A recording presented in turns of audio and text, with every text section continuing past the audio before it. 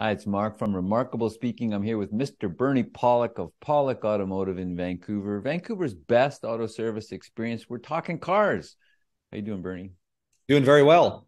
So today's victim is a 2008 Nissan Pathfinder that had something going on with the heater. What was happening with this Pathfinder?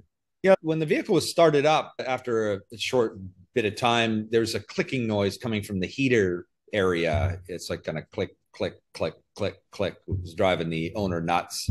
And that's what the vehicle was brought in for. So how did you go about determining what was actually going on? Well, we basically take a listen around the heater box to try to figure out. So basically, what that noise is, this vehicle, like a lot of modern vehicles, uses electronic actuator doors for the various modes of the heating, for temperature control, for whether it's blowing, defrost or on your feet or your face, or whether it's bringing fresh air in from the outside or recirculating air in the vehicle. So these are blend doors, and so they have blend door motors. It was pretty clear that a blend door motor was causing an issue. So we just tested the various controls to determine which blend door would be the issue. And we determined it was the fresh air inlet blend door was causing the problem. So from there, it's just a matter of working a cost out with the customer, seeing if they want to go for it. And that's where we went. So what was involved in diagnosing exactly which door or which part is bad? You can usually tell by turning an actuator. So if it's, say, a temperature door, for instance, you can change the temperatures because that'll change the way the door moves for that. So if there's a clicking sort of going on with that, that could be the issue. If you do the fresh air recirculate, again, that changes how things move. So, and if something doesn't respond, but it keeps clicking, of course, then something's broken either in the gear or motor. We'll look at some pictures in a bit and go over some details. But basically, operating the different controls is usually how you determine it. We can also take some listening equipment, stick our ears underneath, try to hear what area the noise is coming from. And so we did determine it was a blend door, as I said, for the fresh air. Now, we don't know whether it's the actual door or the actual door mechanism or whether it's the actual motor, but usually it's the motor that fails almost all the time. So is this a high failure item? Well, they do fail quite frequently on, maybe not so much on Nissan, but just across the board on cars. It is an item that does fail from time to time. So certain vehicles, there's higher failures than others. As I've often said with cars, every part will fail at some point in time. It's just whether it's going to be 5 years, 10 years, 15 or 20, or sometimes never. But yeah, we do replace these from time to time.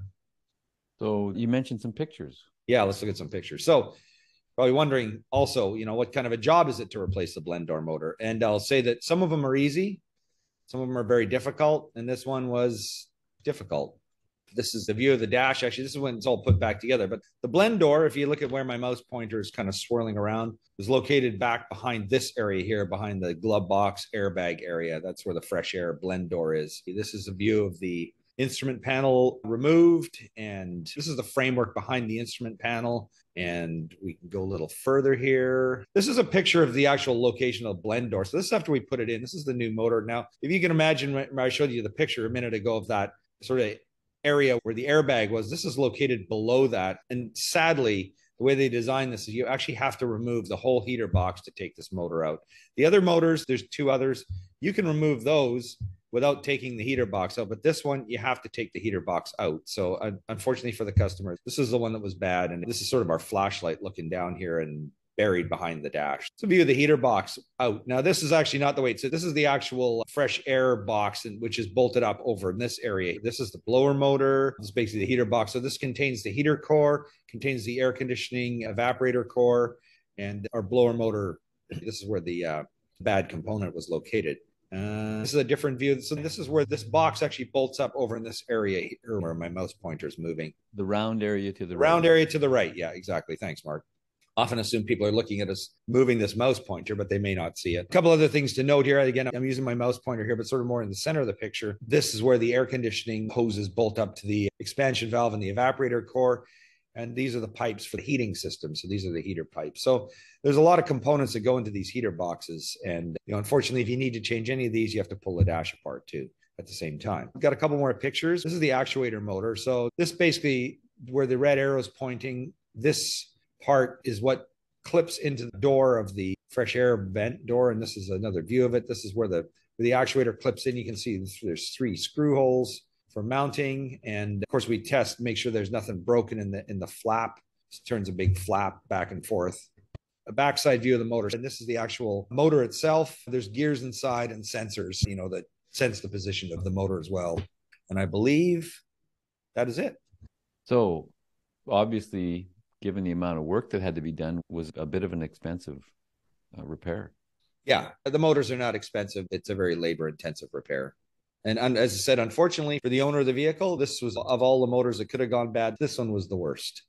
So were there any other items that you replaced while you had everything out of the vehicle? No, that was it. Of course, we had to evacuate the air conditioning system, and I'm not certain if we put new coolant in or just saved the old coolant, but, just sort of fluids and doing the air conditioning, evacuate and recharge. But other than that, we didn't do anything else. I mean, everything else looked to be in pretty good order. And the heater cores and, air conditioning evaporators we found are pretty reliable on Pathfinder. So, there's certain vehicles where we might go, those fail frequently. We should change it while it's out. But in this case, we just did the one actuator motor.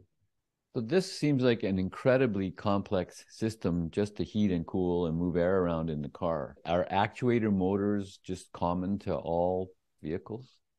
Yeah, they're pretty common to all vehicles. Well, they would be common to these as well because they have a heating system that they need to move air around to different parts of the car as well. So yeah, they're common on any vehicle nowadays. I mean, this used to all be done with rods and cables. Long gone are those days. The actuator motors work better. I mean, they started on luxury cars and now they use them on everything, but it does add complexity. It wasn't like we wouldn't have replaced cables and things in the past. I mean, those things wore out too, but it usually was a lot less complex than these actuators. And they make everything more complex. Everything has air conditioning nowadays. And so you have to blend everything. And now it's like two zone.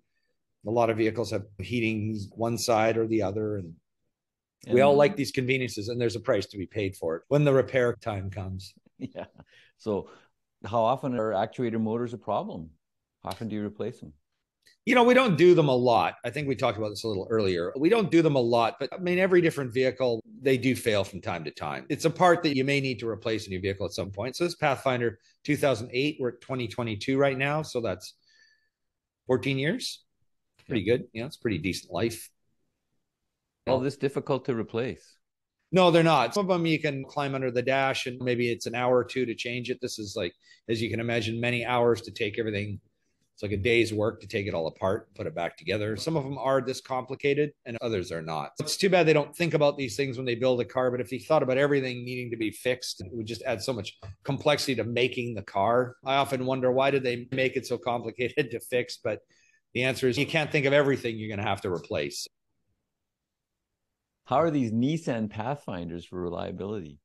Yeah, they're really good vehicles. They've been around for a long time. They've been a good, reliable vehicle. I often think of them as sort of competition for a Toyota 4Runner. Toyota 4Runner is a little heavier duty. They're more expensive and probably more reliable too. But Pathfinders, they're a good vehicle. If you're looking for service for your Pathfinder, or you've got a heater door that's clicking and driving you nuts, the guys to call in Vancouver are Pawlik Automotive. You can book online on their website, pawlikautomotive.com, or phone 604-327-7112. Remember, 24-time winners of Best Auto Repair in Vancouver as voted by their customers. Thanks for watching. We appreciate it. Thanks, Bernie. Thanks, Mark. Thanks for watching.